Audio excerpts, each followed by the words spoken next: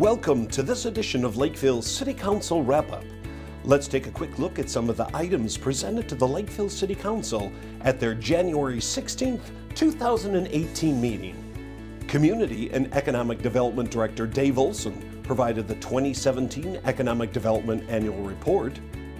The Council approved an ordinance annexing roughly 119 acres of Air Lake Airport into the city from Eureka Township. They approved a conditional use permit to allow the expansion of Valley Christian Church.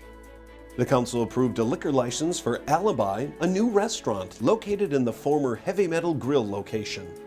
They approved a final plat for Bethlehem's Second Edition, which allows for a new church just north of Lakeville North High School.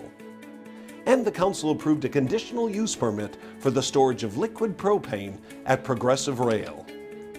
If you have any questions or comments regarding these agenda items, please call City Hall at 952-985-4400. You can also watch the complete City Council meeting on the city's website at lakevillemn.gov or on Charter Cable Channel 180 and Frontier Channel 184.